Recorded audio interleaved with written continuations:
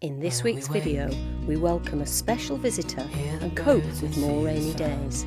We find an excellent park up in the little Dorset village of Abbotsbury and then travel into Cornwall, where we're enthralled with a medieval history intertwined in a landscape full of interest. But first, welcome to our channel.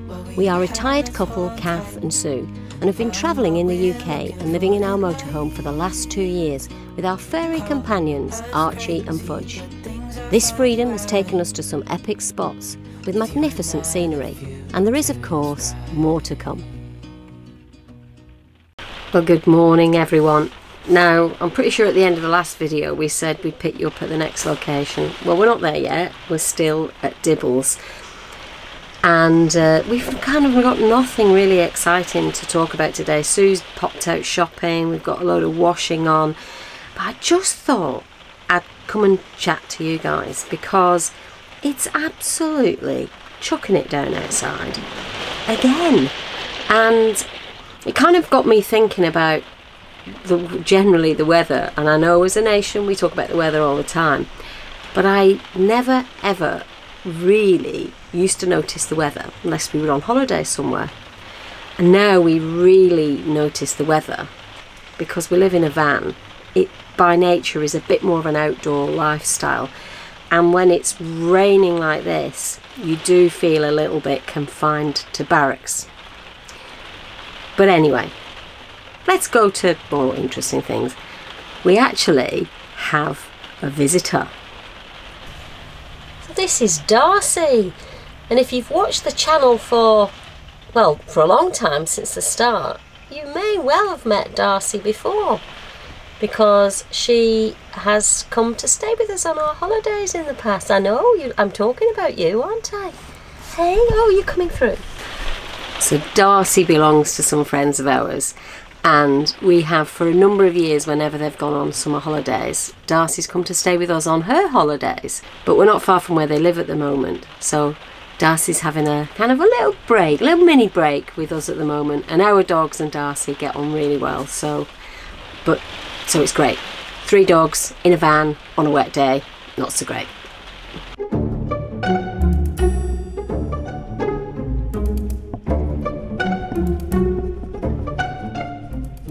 So we've actually moved on, and it looks like, momentarily at least, we've lost the rain, which is just fantastic because it has been so wet.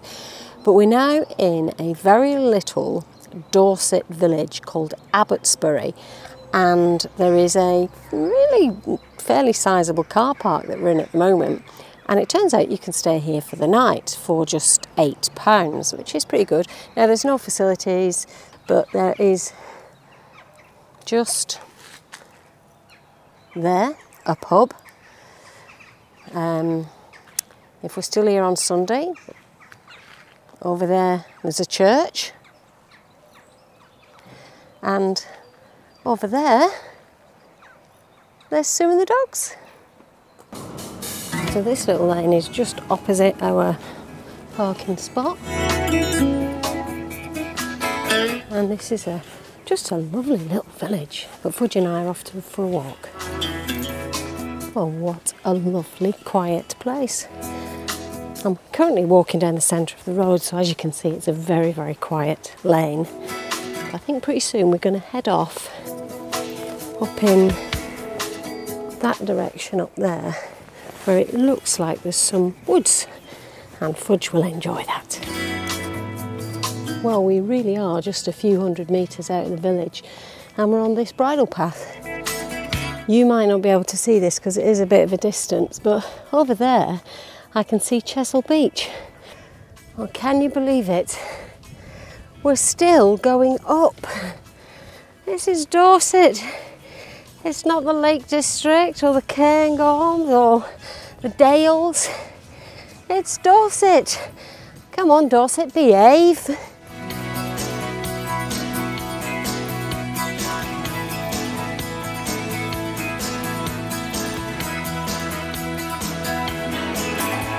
Which way, Fudge? That way? Or that way? That is the question. Well, according to the map, OS map, this area below me is disused pits. So, do you want to know what these mines were? They were shale mines. And shale is like rock that's made from mud that's been like squashed down over time, and it splits into kind of sheets very easily. So it's used for pottery and tiles and that kind of thing. Every day's a school day. Hello, ladies. Oh, hello. You're walking along with us.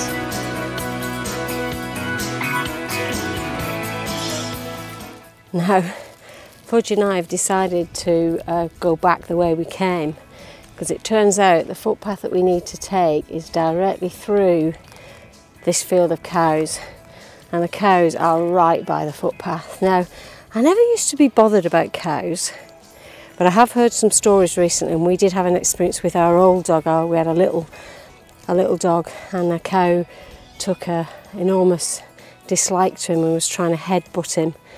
And I ended up having, he was only a little poodle, I ended up having to pick him up and kind of scare the cow off. And thankfully the cow went, but ever since then, I've always been quite wary. So we're not going to risk it. We'll just go back the way we came. I mean, it is their field after all.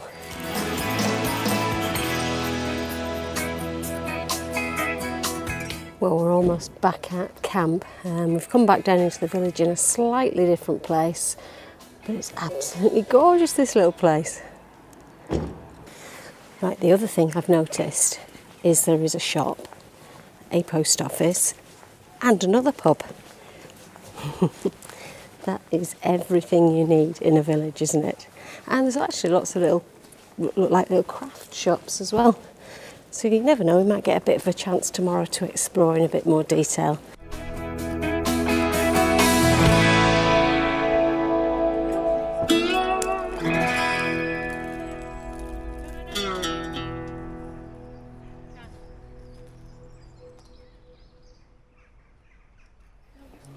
Well, we're off for a little mooch about, and we're currently on the grounds of the old Abbotsbury Abbey, which is a 12th century monastery that then kind of was taken down, or certainly disused, from the 15th century, 16th century, during the dissolution of the monasteries by Henry VIII.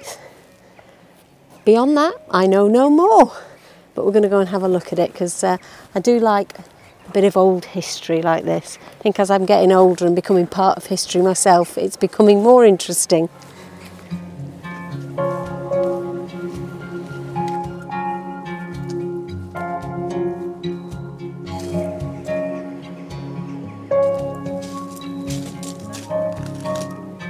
All right, make and mend.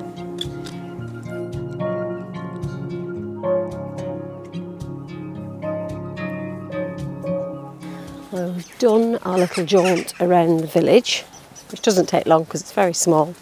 We're now off to the pub for some lunch.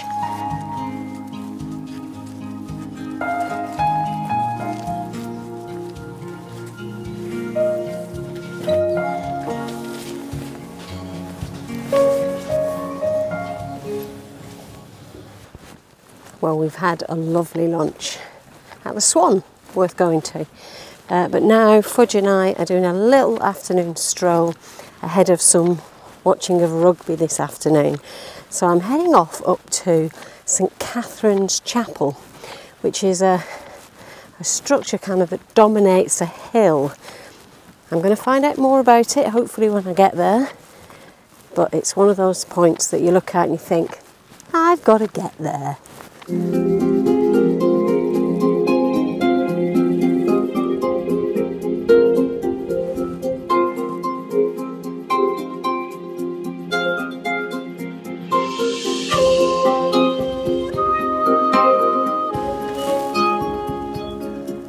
Now it turns out you can actually go in here, but no dogs allowed.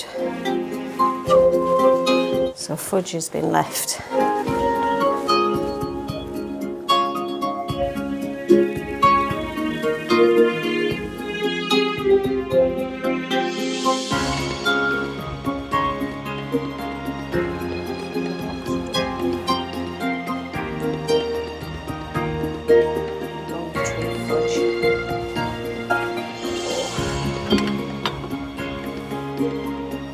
Oh, there she is. She's waiting patiently.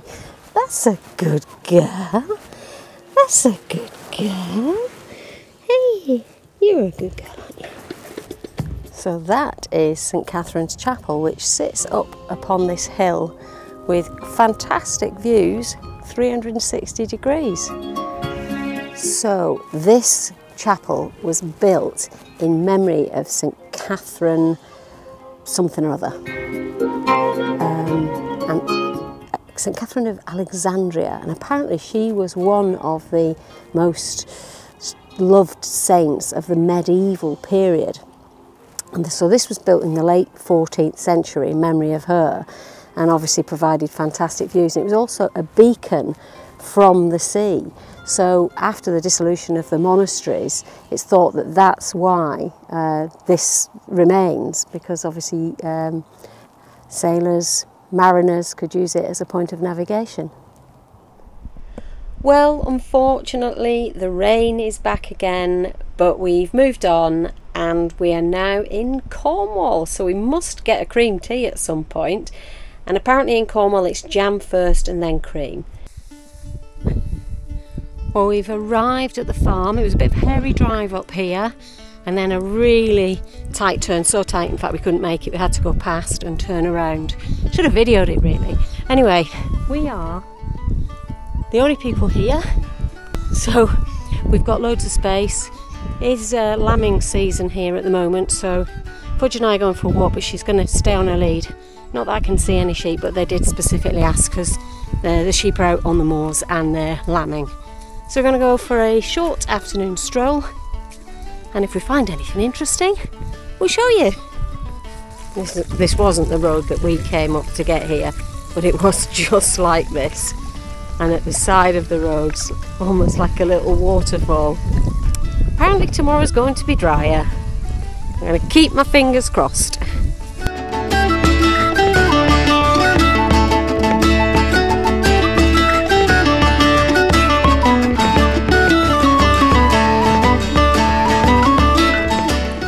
Well, we are back at camp, wet and muddy, ready for a cup of tea. Good girl. Fudge. There. She's done. So I would say this CL site is pretty good value for money, because we're paying £22 a night. That's up to 15 kilowatts of electricity is included in that, and you obviously pay for more. Look at this. It's even got its own little shower room.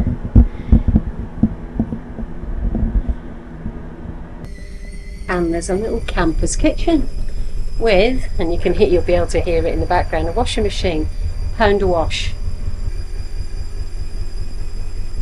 So if you're ever in Cornwall and you're going away from the beach, come inland and come to Cheese Ring Farm, because this is really good value.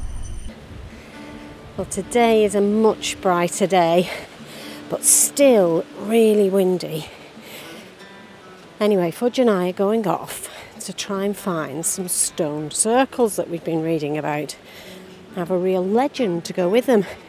So, let's hope we find them and we can share our experience.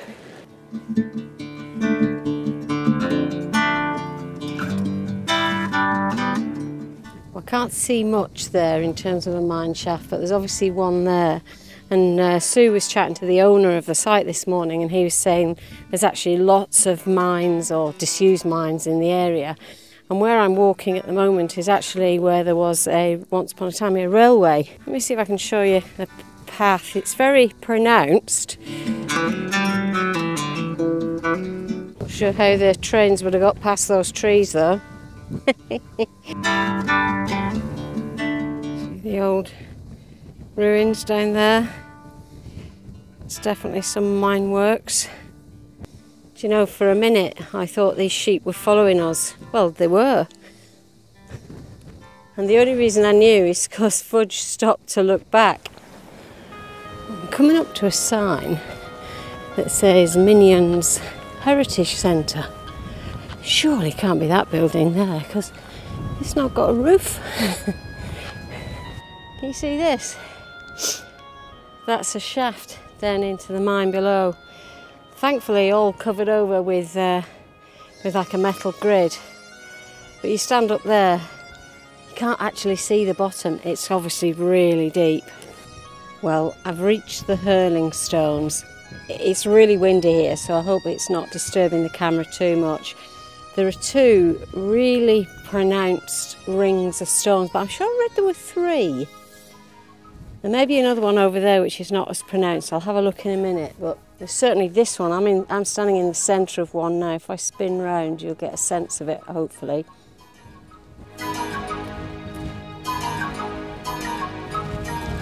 Well, there's a legend that goes with this. So apparently, now I don't know whether this was three men or each individual stone represents a man. That would make more sense, but apparently there were men turned to stone in the Bronze Age because they were playing hurling on the Sabbath. I mean, that's proper punishment, isn't it? But I've asked that question about what was hurling then in the Bronze Age, and well, there isn't really an answer to that because it's all part of the mythical legend, so nobody really knows. I heard on the radio today that quite a lot of people have been are really struggling at the moment and want to leave Britain because there's nothing here in Britain. Well, they just need to follow our channel because there is so much here in Britain. Now look at this. This is like, it's like a pond with trees in it and a wall around it. I mean, this is man-made. This wall, let me show you. This wall is man-made, but what is it? I mean, look, this is a wall. It's a circular wall. And in the middle of it, there's water. That probably wasn't always water, but does this signify some kind of settlement, some kind of Bronze Age settlement? There's nothing on the map that specifically indicates this, which probably makes it all the more intriguing. Isn't it just wonderful?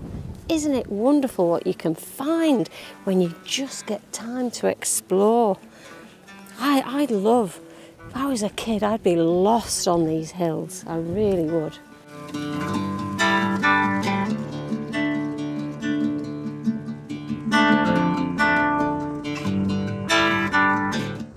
We've come across this little reservoir, haven't we, Fudge? Hey? And it is a little reservoir because what I'm sitting on now is another man-made wall which holds this water in. And it's so sparkly on a day like today, isn't it? It's sparkly. I know. That Fudge.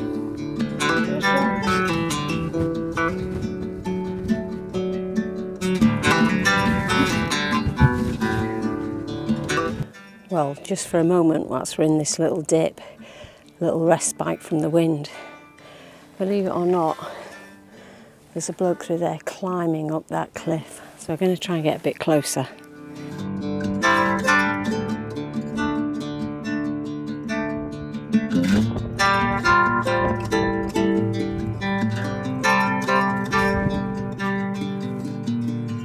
Well, I'm almost back at camp now. I really enjoyed that walk. It was steeped in history, back to the medieval ages, some landscape that was just like different and, you know, just different from landscape I've walked on before, and lots of little kind of interesting nooks and crannies along the way. I would definitely recommend a stay at this site and taking in some of this local landscape. Absolutely beautiful. Well, that's it, folks. We're back at camp. Cup of tea, feet up, I think. And I think we'll leave this video here for now. Hope you've enjoyed it. We're moving on tomorrow and we're going to a very special place. But more of that next week. Don't forget, give us a thumbs up, subscribe if you're not subscribed already, and Oh, don't forget that bell thing. And we'll see you next time.